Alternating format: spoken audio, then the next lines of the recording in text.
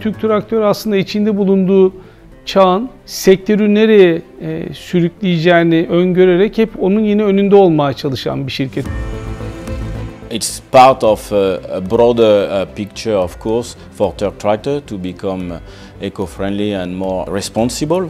We've got several projects also to electrify also and use the solar energy, you know, to create energy and not use fossil energy, let's say, to manufacture our product. So it's another step, let's say, offering product to the farmers that will also allow them to be carbon free. It's one of many products that will come, will leave a mark behind us. We'll help the people we love. Will help the people who will be here after us. It's a great milestone for the organization. Tarım bizim işimiz. Bu bildiğimiz işi yeni bir teknolojiyle birleştirebilmek için elimizden gelenin en iyisini yaptık.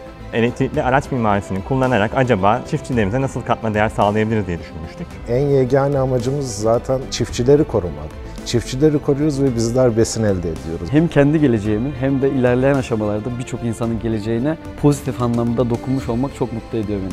Gelecek nesillerin daha yeşil bir dünyada yaşayacak olmasını hepimiz diliyoruz.